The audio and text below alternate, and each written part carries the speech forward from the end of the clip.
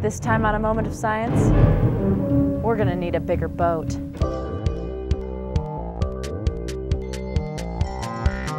A Moment of Science. Here's another fun experiment you can do at home. Take a sheet of tinfoil and shape it into a little canoe. Feel how heavy it is and make a guess. Will it float? Yep, it floats. So you might say, I guess we can conclude that tinfoil that weighs this much is still light enough to float.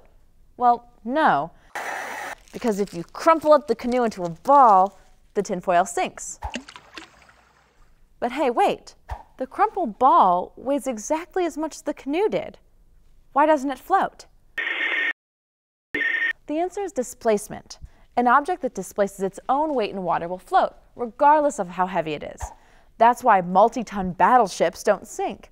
It pushes aside at least its own weight in water, and therefore it stays up. Now, the canoe you originally made has an excellent shape for displacing water. It's kind of like a wedge, pushing water aside as you lower it into the water and replacing it with low-density air.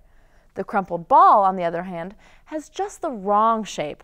All of its mass is compressed together, so whatever water it displaces is replaced with its own high-density self. I'm Mandy Striph, and this has been A Moment of Science. Science.